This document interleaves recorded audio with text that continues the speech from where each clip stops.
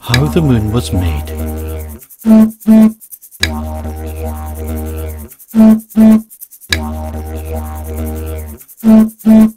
Brollybird, the crane, loved to dance.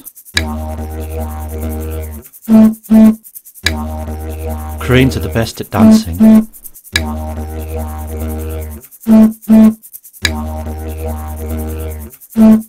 She danced and danced, long into the night.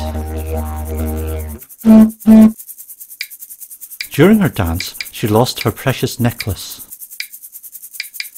She was so enthralled that she did not notice at first. So she asked Cloud Skipper, her friend, to help find it. They searched and searched, but it was too dark to see. The tide would surely take it before the light returned.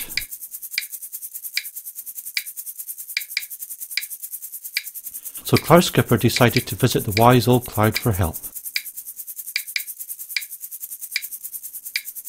He gave some cloud to Cloud Skipper, who shaped it with his magic. He let the cloud drift into the sky, where it became the moon. The moon lit the world,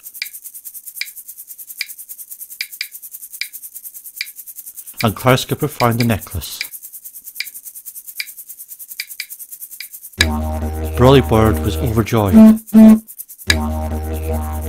She danced under the moon to thank her for her help.